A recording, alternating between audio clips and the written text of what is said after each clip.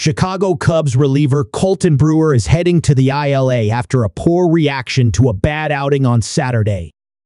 Brewer was pulled from the game in the third inning against the Los Angeles Angels after getting just 2 outs and allowing 3 runs on 2 hits and 2 walks. As Jorge Lopez came in to replace him on the mound, Brewer walked into the Chicago dugout and decided to punch the wall out of frustration. The Marquee Sports Network reported that Brewer broke his non-pitching hand after punching the dugout wall. He was placed on the 60-day IL with a fractured left hand, and the Cubs selected the contract of Hunter Biggett to take his spot on the roster. Frustration like this has led to injury in the past. In 2004, Yankees pitcher Kevin Brown had to miss time after punching a wall in the team's clubhouse, breaking 2 bones in his non-pitching hand.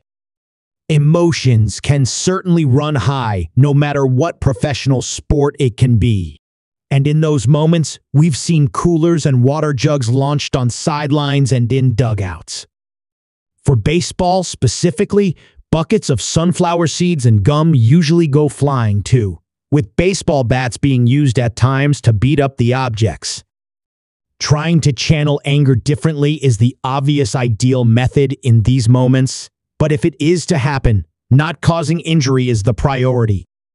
Now, Brewer will spend time rehabbing an injury that didn't have to happen in the first place. Brewer, a 6'4" right-hander who played in 3 games with the Yankees last season, has had a rough 2024 campaign with the Cubs thus far.